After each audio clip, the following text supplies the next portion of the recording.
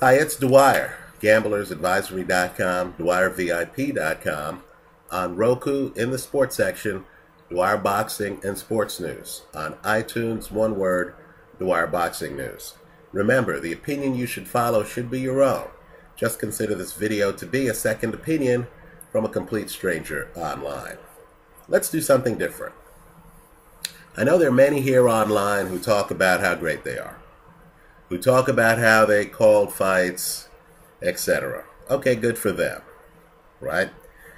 Let's do the opposite. Let's talk about fighters who baffle me, right? The fighters who I consider to be my blind spots. The guys who, when I'm watching a fight, I think, wow, how is this guy being successful? How come opponents aren't able to do better? What is it about this guy in the ring that I can't figure out? Right? Let me just point out, the most watched video I ever made here online, and it's still up, no doubt it's still getting views, was when I called Oscar De La Hoya over Manny Pacquiao, right? Wrong call. Somehow that video received more than 80,000 hits, right? I try to live out in public. My hits and misses are online for all to see, right? So let's talk about the fighters who, quite frankly, are my blind spots, right? This isn't a victory, this isn't a video about the victories. This is a video about the guys who mystify me and continue to do so. I'm not going to talk about, fighters who I think I've figured out and near misses, right? I know in the Johnny Gonzalez, the Johnny Gonzalez Jorge Arce fight, I predicted there'd be a knockout in the first 9.5 rounds. That was a swing and a miss. The knockout did happen, but it happened in the 11th round. I'm not talking about that level of being wrong. I'm talking about guys who, as I see them, I don't understand how the fighter is as successful as he is. So let's start the list. Number 1 is Deontay Wilder, right? I'm doing this in no particular order, but Wilder was the first name that popped in my head. I cannot tell you how vulnerable I believe Wilder is in the ring. How limited I privately feel Wilder is. When I see Wilder, let's just say I don't see a complete fighter, right? Wilder has punching power, no question about it. He's unbeaten. He has won big fights by early knockout. Right? Audley Harrison, knocked out. Let's give Wilder credit. He actually traveled to the UK for that match. Malik Scott, knocked out. Right? Wilder comes in the ring and he does exactly what you think he's going to do. He's throwing power shots early. He has a brilliant long right hand. No question about it. But I see no power from distance from his left hand. Right? I don't believe Deontay Wilder can fight inside. At least I haven't seen him fight inside. I see a fighter who's inaccurate when he's not throwing that long, straight right hand. So much so that I've seen Wilder fights where he's hitting guys behind their ears. Right? When I see Wilder, he's a tall guy. His body looks open to me. Now, I understand why another tall guy, Vladimir Klitschko, is hard to get inside on, right? I see Vladimir Klitschko operating behind a great jab, right? I don't see that great jab with Deontay Wilder. Certainly, it's not as stiff as Vladimir Klitschko's jab, which is very stiff, right? So I have to say I'm puzzled as to how this guy has remained unbeaten. Right? I believe there's going to be a fight where it looks like a car crash with him. right? Where he gets undressed. Some guy gets inside and Wilder doesn't know what to do. But that fight hasn't happened yet. So I have to say, right now, I'm baffled with regard to Wilder. I feel more bullish on fighters like Bermane Stiverne, Bryant Jennings, right? Obviously, Vladimir Klitschko, David Haye, right? I understand those guys. I don't understand Deontay Wilder. Another guy I don't understand is Peter Quillin. This is another guy who's unbeaten.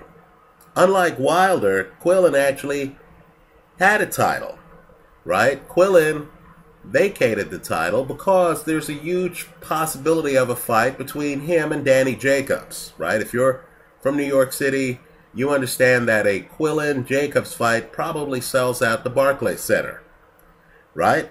So, you know, sometimes champs will vacate titles for financial reasons. But someone's going to have to explain to me how a fighter who is as stiff and as low volume as Peter Quillin is, who doesn't move particularly well, is as successful as Peter Quillin, right? We saw another stiff fighter, Kelly Pavlik, who I thought had a much better jab than Peter Quillin's, get completely outgunned, completely undressed by Bernard Hopkins, right? I'm surprised that there haven't been crisis moments in Peter Quillin fights. You know, I thought Hassan Njikum was going to undress Peter Quillin, and then Quillin knocked him down several times in the fight, right? That's really a tale of two fights. If Hassan Njikum were able to stay on his feet, he probably would have won the fight by several rounds. But the genius, and it is genius, of Peter Quillin is he doesn't allow boxers to stay upright. I'm surprised he's able to catch boxers with the regularity that he does. A guy like Hassan Njikum, I could see him getting knocked down once or twice in a fight, right? But to get knocked down that many times, I'm just wondering what part of the Quillin story am I missing, right? How's he able to catch guys, given that he's so low volume and so stiff? Bluntly put, it's a mystery to me. Another guy who's a mystery, a blind spot, is unbeaten Carl Frampton. I look at Carl, right? The casinos obviously know who he is, right? Kiko Martinez was a 4-1 underdog in their rematch. But I just don't like Carl's feet.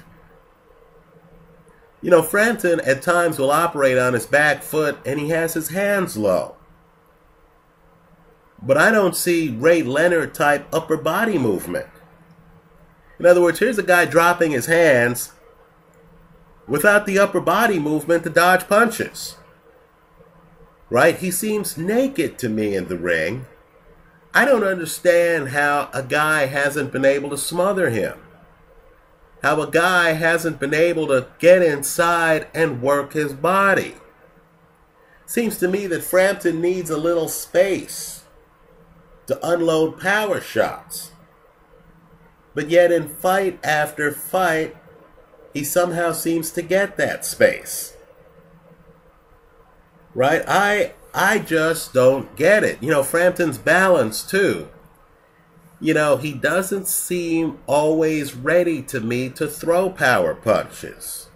Let's just say when I watch his balance, I don't see Floyd Mayweather. Right? But Frampton has beaten reputable guys. Kiko Martinez was on quite a run when Frampton destroyed him in the rematch. And as you look at that rematch, Frampton is winning round after round, right? With footwork that isn't always there. right? So Frampton is another blind spot. Now, perhaps my biggest blind spot, and I'll nod at this fighter's fans, because this fighter's fans for years have been accusing me of being against this guy, right? You know, I'm just trying to call it as I see it. I don't have any animus against any individual fighter. Quite frankly, I view this guy as a Hall of Famer. I tip my hat to this guy for fighting very tough fights. This guy has fought Zab Judah. He's fought Sugar Shane Mosley. He's fought Manny Pacquiao. He's fought Floyd Mayweather. He's fought Sergio Martinez. He's fought Antonio Margarito not once, but twice. Right? It's almost impossible to even think of an argument that this guy is ducking people. Right? The fighter I'm talking about is not Manny Pacquiao or Canelo. Although I know there are groups out there who feel I'm biased against those guys. I'm not, by the way. I respect both of those guys quite a bit. The fighter I'm talking about is Miguel Cotto. Right? And I'll concede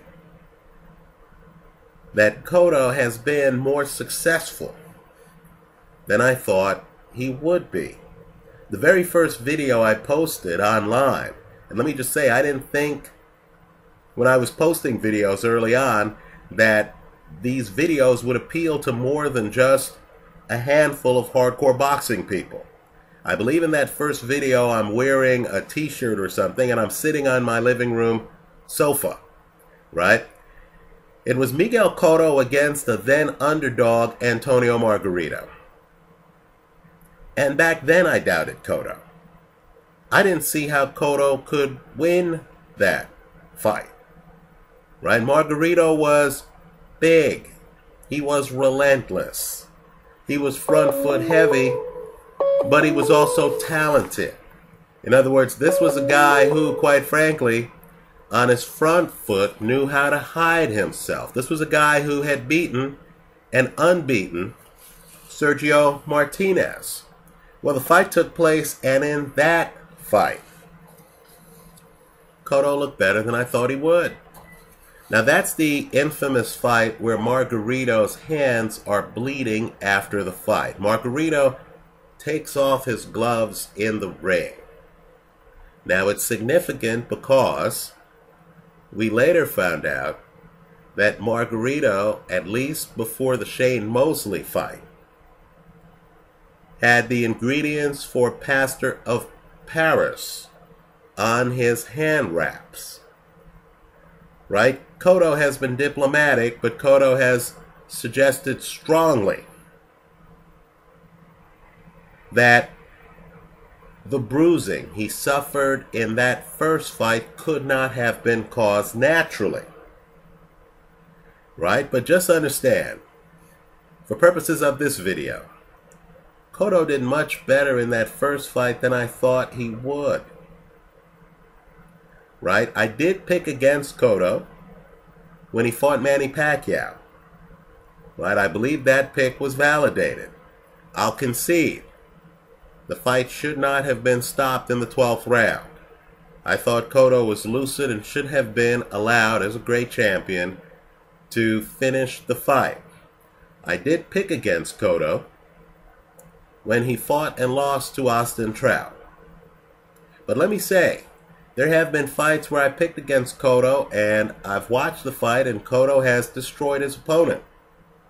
I picked against Cotto, no one might remember this, but I picked against Cotto when he fought a then unbeaten Yuri Foreman. I thought Foreman had exactly the kind of movement to frustrate Cotto. Now, true, Foreman's knee explodes in the middle of the fight, but let's just say from the opening bell, Cotto, who was moving up in weight, looked better than I thought he would. I picked against Cotto for the rematch with Antonio Margarito. Now, that rematch, a little vague and ambiguous for me. I thought the way they treated Margarito was unfair. Right? Margarito is a guy who wins wars of attrition. You can't have the doctor always in the ring between rounds looking at Antonio Margarito's eye. Right? I didn't like how that fight went down. But even there, I'll concede, Cotto did better than expected. And of course, I took middleweight champion, at least then middleweight champion, Sergio Martinez over Cotto. And Cotto looked dominant in that fight. Right? Cotto did a lot of things better than I thought he would in that fight. Now let's talk about why Cotto baffles me. Cotto is a southpaw operating out of an orthodox stance. Right? His feet are inverted.